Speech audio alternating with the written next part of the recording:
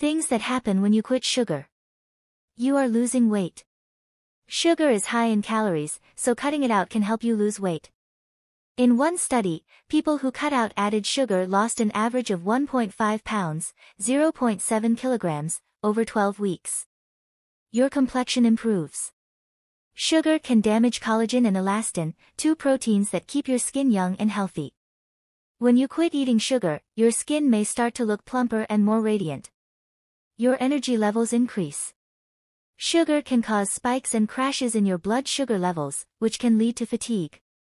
When you quit sugar, your blood sugar levels will become more stable, giving you sustained energy throughout the day. Your mood improves. Sugar can affect your mood in several ways.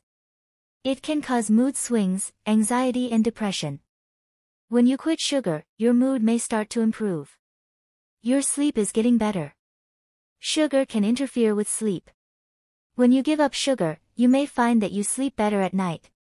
Your risk of chronic diseases decreases. Sugar has been linked to a number of chronic diseases, including heart disease, stroke, type 2 diabetes, and cancer. When you quit eating sugar, you can reduce your risk of developing these diseases. Here are some of the questions people often ask about giving up sugar. Is it okay to suddenly stop eating sugar? It is not recommended to suddenly stop consuming sugar.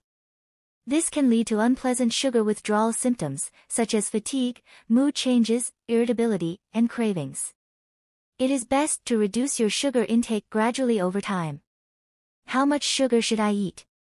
The American Heart Association recommends that adults consume no more than 6 teaspoons, 24 grams, of added sugar per day for women and 9 teaspoons, 36 grams, per day for men. What are some ways to quit sugar? There are many ways to quit sugar. Here are some tips. Read food labels carefully. Many foods contain hidden sugars, such as high fructose corn syrup, and fruit juice concentrate. Avoid processed foods. Processed foods are often high in sugar. Focus on whole foods. Whole foods, such as fruits, vegetables, and whole grains, are naturally low in sugar. Drink water instead of sugary drinks. Sugary drinks are a major source of added sugar in the American diet. Be patient. Quitting sugar is not easy.